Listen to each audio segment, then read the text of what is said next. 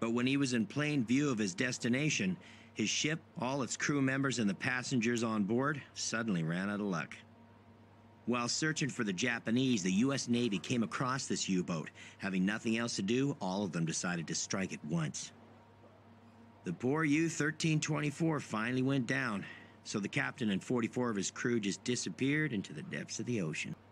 That's sort of the history with a capital H as we know it, but there's another untold story in all of this. A story about an SS officer who appeared at Kiel Port the night before departure and was able to force his way on board with papers from the secret police. Now check this out. This is the painting that SS officer held onto for dear life. The artist is August Janka, an unknown painter. Its title is The 12 Nights Led by Brunhilde. Why would an SS officer board a submarine with no gold, no secret documents, and only a single painting? Don't give it too much thought. It's just an incredible story. I have no real explanation for why it happened or even where it came from.